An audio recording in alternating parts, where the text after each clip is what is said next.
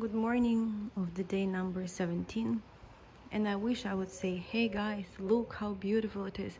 It is very beautiful, but I didn't have at all any sleep tonight because in Odessa it was 2.5 hours of an air raid alarm, and every time it happening, it was all over Ukraine. Today it was like the longest, and I got notifications on my phone, and I wake up and I message my parents, and I've messaged my friends, and they all sitting in these bunkers. I don't know how many nights in a row they're not sleeping.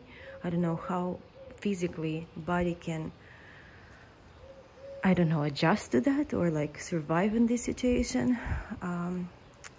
I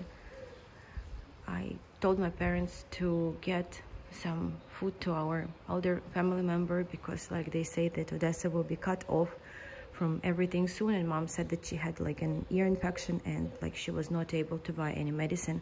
Like it's just very difficult to find. All the pharmacies are almost empty. It is really shocking, and I absolutely hate everything that is going on in my country. I don't know what should happen to make it stop, but it definitely will change all of us, all Ukrainians. But we have to help others as well, people who are coming here to Europe. Poland is overloaded, Moldova is overloaded. People start to asking in Moldova, like they don't even have money for gas now, the people, volunteers who've been helping. So we need to do something that we can to support these people. Just do it with the trusted contacts and just keep moving. But I want to go home. Listening the news of the business community, they usually have the latest update and try to organize our stuff. We've moved to a new apartment today. We moved from the third They kicked us floor to out. the fourth. They kicked us out. They said, get out, go down there. So. Because it was so noisy. Yeah, we had too many parties. It was crazy up there in the penthouse.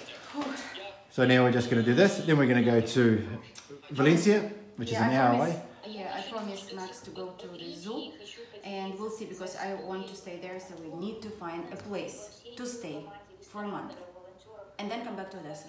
Promise? Promise. Somebody who is like reliable and Luba safe. is Maybe there's helping like a private car that friends, you take, because like to go with a big bus, it's kind of like not super get their safe. Even girlfriends, near the circle, even near fiancés, the and people, also like, helping there's them lots of expedite buses. these visas. But So she's been doing that pretty much non-stop every day. So she's been working on trying to get them transported out of the cities and then working with the embassies as well. It's all go. This is how we make tea. Tea life, we call it.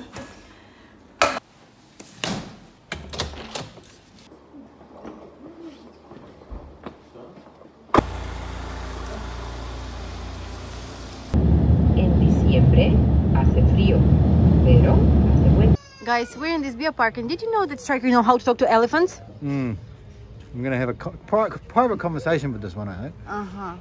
He really was far away, and he just came. Uh-oh. Estimada audiencia, les informamos que a las 3 menos cuarto podrán disfrutar de una ruta guiada por África Ecuatorial que dará comienzo junto al perrito de Golden Illusion of the Gorillas. Thank you.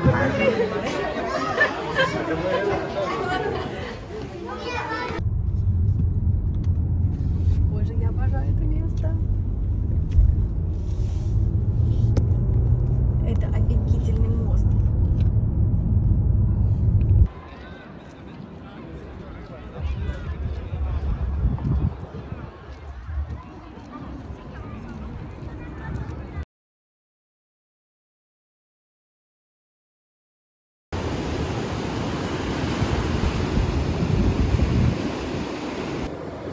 So, today is day 19. It's Sunday. Our videos are getting a little bit out of sync because our internet here is so terrible. So we may miss a few days or something. But the phone is sitting on a giant cactus. I will show you. Today we're just gonna have a walk around this area here. It's actually really nice. It's like there's a beach, like people surfing there, which is surprising to me. And try and find a better area that's more convenient for us, that has some shops and some things that where we can sort of find a little, what do you call it? some good infrastructure. Yeah, that's convenient for us. Because at the moment it's not very convenient, and maybe find something for maybe a month, but it is, what? The lady behind us thought that you're talking to the cactus. I was. And yeah, try and get, it does look like it, everyone's looking at us talking to the cactus. And try and find something that's convenient. Basically, that's what we're going to try and do. It's Sunday, nobody works on Sunday, everybody's having siestas or whatever. They're pretty chilled, like here, like the siesta and the weekends, like nobody answers their phones, nobody responds to anything. So we would like to find the property to be able to rent for a month. But in Spain it seems like a bit tricky, but we're still hoping that we will find our temporary home. They want to rent it for half a year or a year, but we don't want to do that because we want to go back home. Yeah, let's go.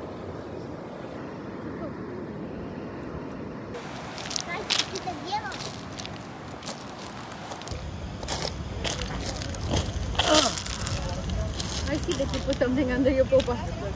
Yeah. So we've just been walking and we've just been thinking about what we're going to do, you know, because obviously our businesses in Ukraine are frozen for now, as you know, hopefully we can go back to it. So we're just thinking like other things that we can do to, obviously, as a job, I suppose. And I don't know, we're just exploring options, how we can combine our skills into something else. I mean, I have other businesses in other countries, so running businesses in other countries is not a problem. And you know, I know how to build websites, I know e-commerce quite well. So we're just thinking, you know, maybe like while we're here, building something small in another country that can generate some sort of income. You know, I guess it's something that everybody who's left Ukraine is thinking about, you know. So in some sense we are fortunate that we can do that. Libra obviously speaks very good English, and we love yeah, my English is good.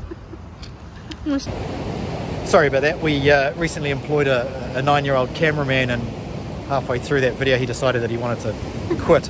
So that's hard. He wanted to take a jacket. He wanted to take his jacket off. Problem? He did it without warning too, but I mean, sometimes you get this with these young workers. Anyway, so what we were talking about is like, you know, there's a lot of people that have like been displaced and going around to, you know, going over to these countries. Like Poland, I think, has like 2 million that's crossed the borders by now, and it's, obviously it's going to go up. What is everybody going to do? You know, can these countries hold all these people? You know, and what are these people who, you know, probably many of them had good, prestigious, even jobs, such as doctors and lawyers and things like that. What are they going to do in these other countries? Are they just going to have to find whatever work they can? How will they make money? You know, all these things that you never really think about there. Never ever think about these things. You know, now you sort of have to, you're in the position where you're thinking, well, you know, what comes next? You know, for us, you know, I feel fortunate that, you know, Libra and I are pretty versatile in what we can do. So, but, you know, I feel for the people that, you know, maybe not so in that position. What do you think? Yeah, definitely. Like, there's a lot of Ukrainians all over the world now helping others, like, to find some jobs, like some resume. They're creating the website for that. It's very difficult because even the lady who is like, was staying in Airbnb, and I saw that she was cleaning the next one apartment. She speaks Russian. She's from Ukraine, and she moved here 20 years ago. And all she achieved here, even she said that she was a teacher in Ukraine, so she's just cleaning apartments, and it's the best what she can do. I guess, you know, maybe if she was like from some countryside or something, like it's better paid and it's better climate, like it's very nice here, the winters are warm. But still, you know, it's a shame that people with a good education, unfortunately overseas, can't find any legitimate, not legitimate, like any prestigious, I would say, kind of work. And we met a lot of Ukrainian speaking people who lives here, like Russian speaking. Even at school where I brought Max, they said that there's like a couple of families from Russia, Ukraine. I mean, now for me, I still can't really separate, and I don't want to separate it because it's like Russian speaking people. And I hope that, you know, we will find somebody who, and also, like, you know what I don't like here, I will tell. The mentality of Ukrainian people sometimes in these Ukrainian communities, that they always keep saying that everything is impossible, everything is too difficult, everything is impossible. And Striker was accusing me that, like, when we've been back in Ukraine, that sometimes he was having some idea and like, no, we can't do it. And now I kind of like in this position also, when I hear that I can't, like, it's not possible, when I hear that it's like we can't do it, this really like motivate me more. And everybody's like here super chilled, like because of these siestas and not really working much. They kind of like don't give a shit. you know, they don't really care much, and I want to change that if I can. I want to be able to help, and if somebody needs help, I want to say yes, no problem, we will be able to do it, we can do it, we will find. Not like everybody talk to us, no, apartment for 1 month, impossible, no, don't even start looking, no, it's impossible. Yeah. Find this what you need, no, it's impossible. So this is what I want to try to fix while we're here, by helping others and just giving them idea that everything is possible.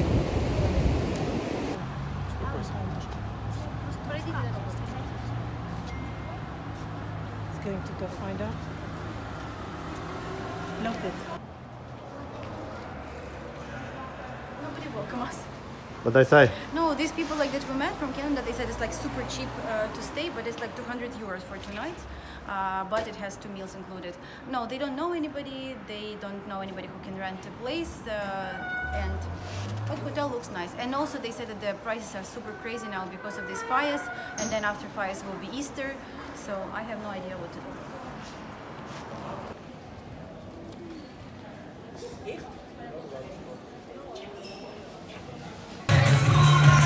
Such an interesting place we've just arrived at. People are just sitting around and just drinking and eating what looks like to be their own food. And people are just lighting these fireworks everywhere.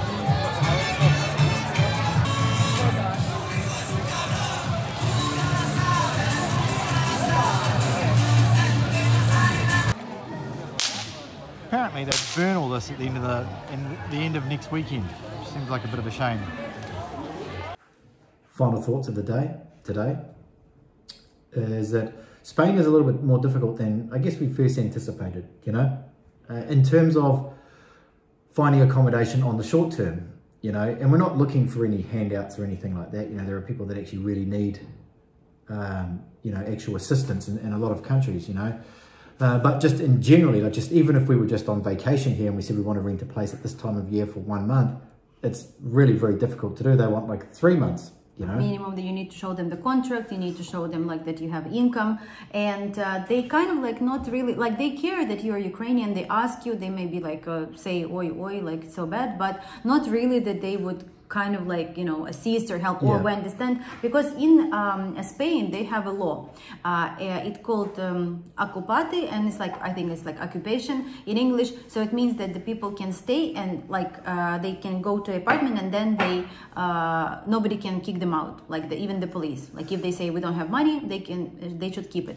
But anyway, like we will figure it out about us, you shouldn't worry, but like the good thing about today is that we found this website with the hotels, like 5 nights hotels, and if you know somebody, because like a lot of our clients are really like assisting a lot, even the guy from Canada, he helping us, like other people in Germany and in France, like they have a big community, people who wants to help. So if you have accommodation, if you know somebody at the hotel, if you know if you have any job offer, please list them on these websites. We're gonna put them in description below. Like first is the document with all the important resources, second is like I can send you the link of the website that you can list job offer, and the third one is that it's a list where you can put, for example, if you're running the hotel or you know somebody, they can add it there, and if they will, they can give 5 nights for free for people who are really in trouble, have no money, and it will help them a lot.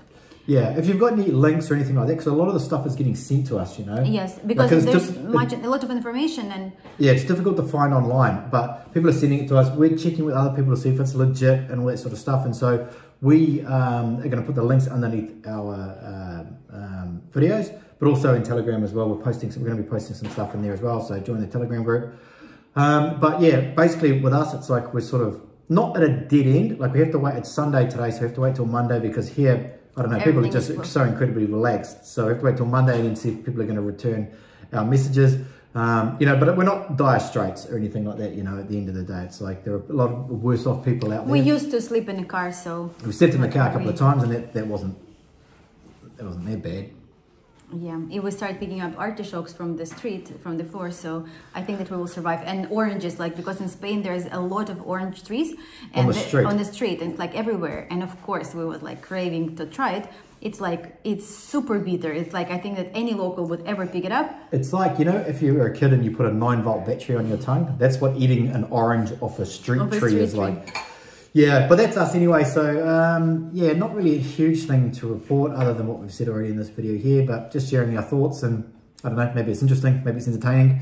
But, you know, hopefully there's some information that we can sort of get and we can help people coming to Spain. I mean, if any other country has its own issues, Moldova, Romania, they're all being overloaded with what's going on. They're overloaded. Like, if any of your friend wants to go there, just tell them, like, it's better to go somewhere else, because I think other countries can help a lot, much more. Like Poland, it's just like there's no places, there's no rooms. Yeah. But if you need any help, just message us and we will try to connect you with other people who can assist you all over Europe. Yeah. That's it for today, and we'll see you tomorrow. Good night.